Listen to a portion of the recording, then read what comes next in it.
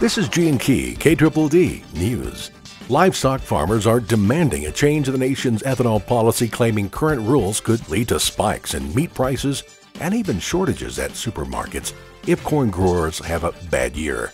The Associated Press reports the amount of corn consumed by the ethanol industry combined with continued demand from overseas has cattle and hog farmers worried that if corn production drops due to drought or another natural disaster, the cost of feed could skyrocket, leaving them little choice but to reduce the size of their herds. A smaller corn supply could, in turn, mean higher meat prices and less selection at the grocery store.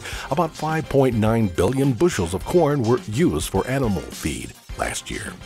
7 fire units battled a blaze that destroyed a North Amarillo mobile home Saturday. Amarillo.com reports about 6:45 a.m. firefighters responded to an alarm for a structure fire at 4406 River Road. When the first unit arrived, the single-wide mobile home was fully engulfed, according to fire officials.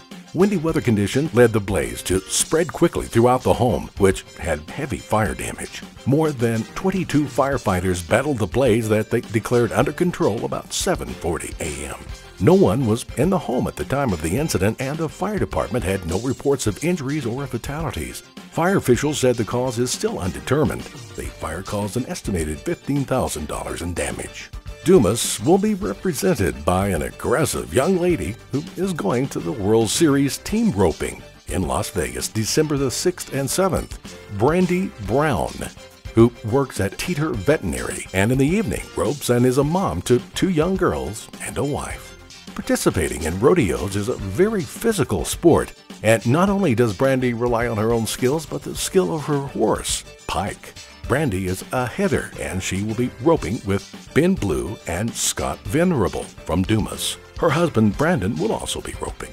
If you'd like the latest Dumas, Panhandle, and Texas news on your mobile device, you can follow me on YouTube. Simply search Gene Key or KDDD.